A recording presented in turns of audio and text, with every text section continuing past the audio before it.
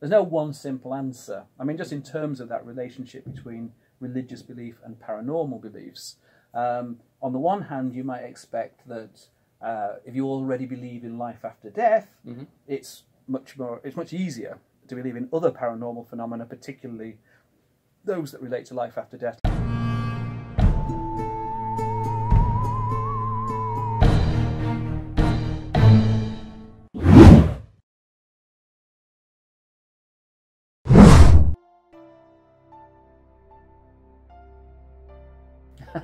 Very good question.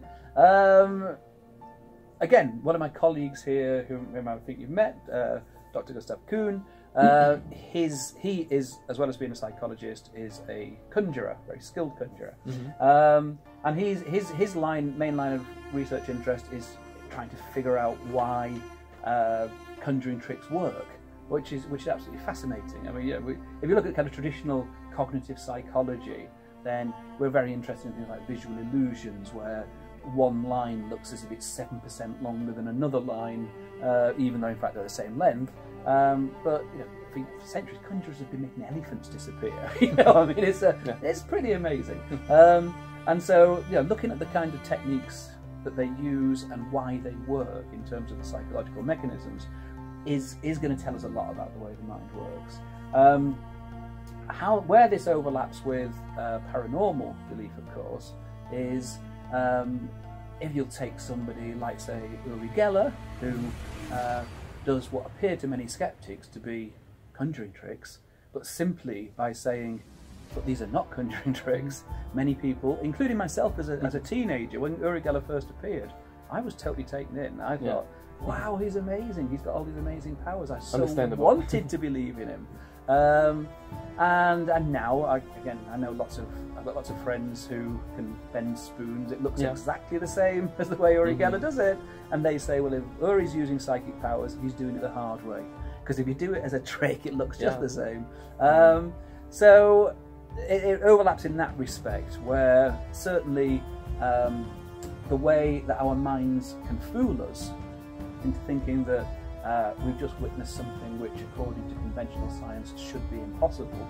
I mean, I love watching conjurers. I mean, it's honest deception. You know you're being fooled, but you enjoy the experience. But for some people, if they would challenge me and say, well, if you can't explain how this is done, you should accept that it's paranormal. Well, no, because I just accept that there are limits on my knowledge about these things.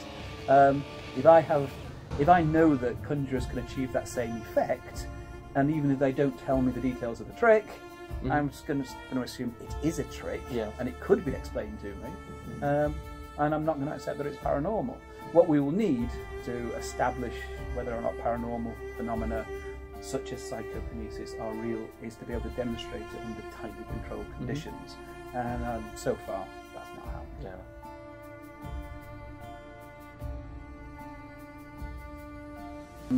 What tends to happen with people who call themselves anomalistic psychologists, including myself, is that we focus on trying to explain why people believe in the paranormal.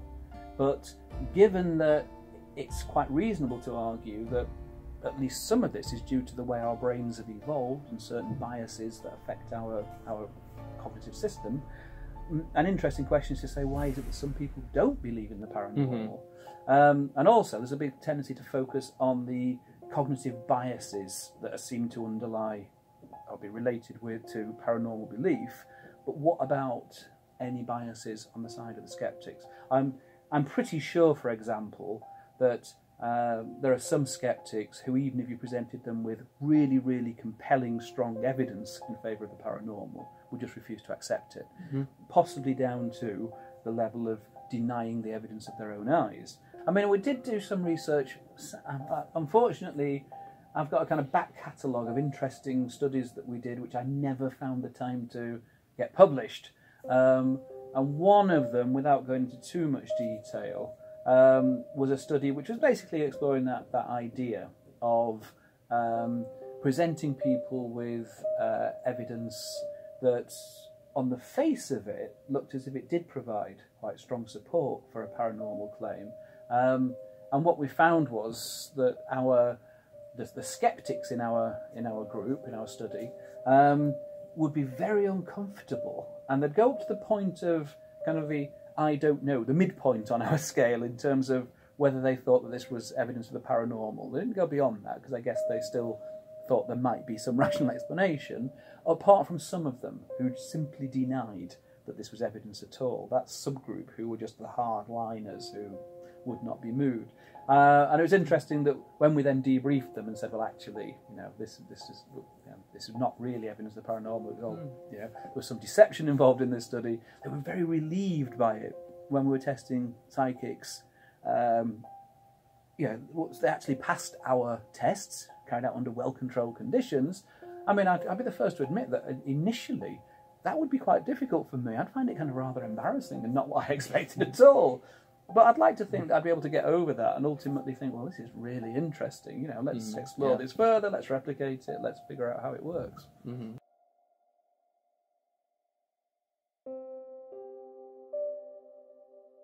I think the main problem for parapsychology, as it has been for so long, is the whole replication issue.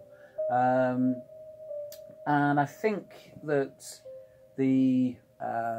one of the main things to focus on is something that's been focused on in psychology recently, which is the problems that are caused by questionable research practices. Now, we're not talking here about out-and-out fraud. I mean, we'd all condemn that. But all those little decision points in carrying out a study, collecting the data, analysing the data, where you kind of have decisions to make and you can kind of give yourself the benefit of the doubt. Mm-hmm. And so, I mean, just to give a kind of fairly obvious example, I think one of the reasons, for example, that skeptics typically don't replicate alleged paranormal effects, whereas believers sometimes appear to do so, is that if I carry out a replication of a study by some parapsychologist, I analyse the results the way I said I was going to analyse the results, and if they don't come out as significant, I then stop. Whereas people who believe that the effect must be there somewhere are likely to try reanalysing the data, they'll transform it, they'll do all those things. Now, again, if I'm doing a mainstream psychology study, I may well do that myself. I mean, there's kind of two standards operating there, but I'll apply the stricter standards when I'm doing parapsychology, because basically, in a sense, I don't expect to get a significant result. I don't really want one for reasons I talked about earlier. There's nothing wrong with post hoc analysis, provided it is clearly labelled and identified as such. So a lot of these problems can be solved by pre-registration of studies. So that would be a really important step. And just generally being more aware of the effects that this stuff can have, and just kind of being more honest and open. And there are some really interesting initiatives going on currently in that direction. So it'll be interesting to see. I strongly suspect that unless these lessons are really, really taken on, that now let's assume for a moment, whether this is right or wrong, that paranormal forces don't exist. I mean, that's a kind of working hypothesis I have. It could be wrong, but let's assume that it's true. Would parapsychologists ever reach a point where they say, you know what, no, we don't think there are any paranormal forces anymore? Well, if they carry on the way they have done for the last 100 years, then they won't reach that point. There'll always be just enough in terms of the occasional positive result that keeps them going. But if they were to embrace this kind of more rigorous way of doing research, perhaps some of them at least would reach the point where they decide this is probably not the best way to spend our time, let's go and research something else.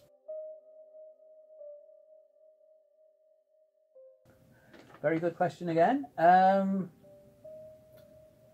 think that for me, it's the kind of light it casts on kind of cognitive biases and the way that we think and the way we process information. Like many people, I'm fascinated by the kind of weird experiences. And I mean, I used to be a believer for a long time. I used to believe in all this stuff. And it is something inherently fascinating about it. But learning about the ways that your mind can trick you. And this applies to everybody, you know, it's not just believers. The skeptics have biases. We're all susceptible to hallucinatory experiences under appropriate circumstances. And that, I think, is kind of the main lesson about how kind of careful we have to be. For most people, the kind of strongest evidence to convince them of something is, have they experienced it themselves? I'm not saying that I couldn't have a profound near-death experience and then be talking to you next week saying, no, I was wrong, it's all true, you know, but it wouldn't actually make it true. I mean, to decide on that, we need to have really good quality evidence, and I just don't think that that's been delivered yet. I'm not one of those people who says there is no evidence in favour of the paranormal. I think there is evidence. It's the quality of the evidence that is where the debate lies. And if the parapsychologists can ever get to a point where they can produce really strong evidence in terms of a replicable, robust, demonstrable phenomena, well, I'd have to say, okay, guys, I was wrong. Então é isso, pessoal. Toda semana eu vou publicar vídeos sobre as minhas pesquisas, sobre paranormalidade, ufologia, poltergeists, mediunidade, aparições de anjos, de demônios, casos que eu pesquisei. Então já siga o canal aqui, Cientista de Chinelo, deixe seu like no vídeo, senão eu vou puxar seu pé à noite, beleza? Fui!